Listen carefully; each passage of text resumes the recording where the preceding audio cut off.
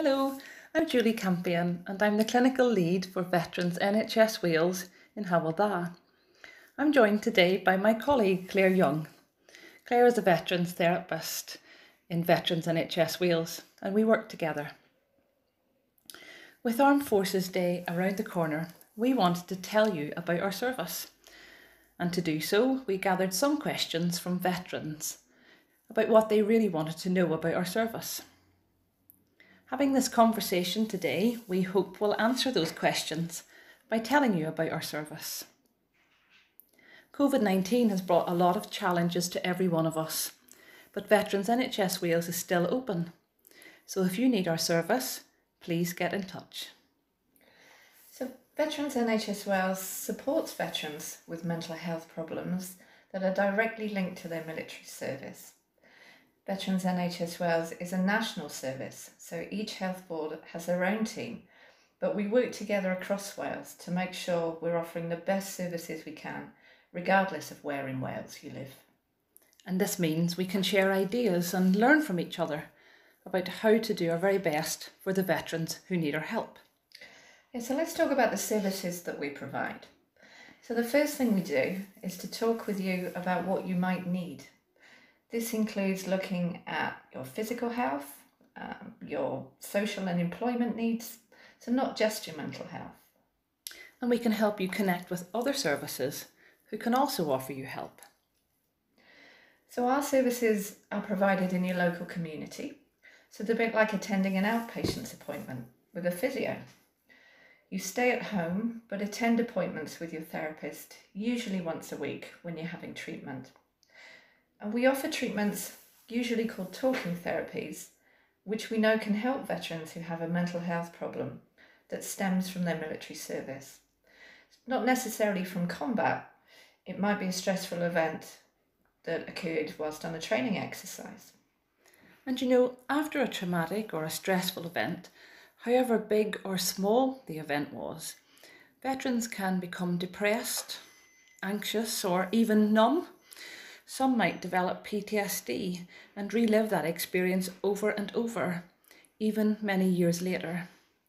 We offer different types of treatments, but all designed to help with these kinds of problems.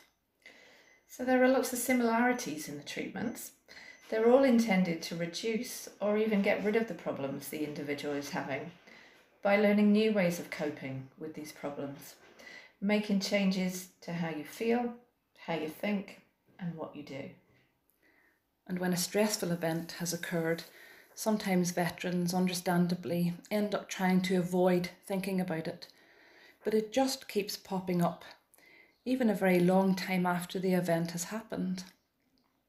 Treatment might involve looking back and sorting out those past events. It might be about learning to cope differently in the here and now, but also, most importantly, it's about planning for the future.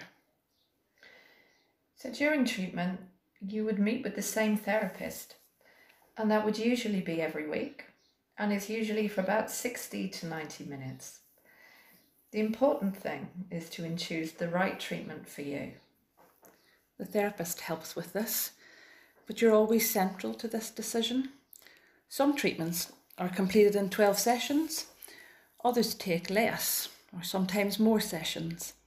But treatment is always tailored to the individual and what they need.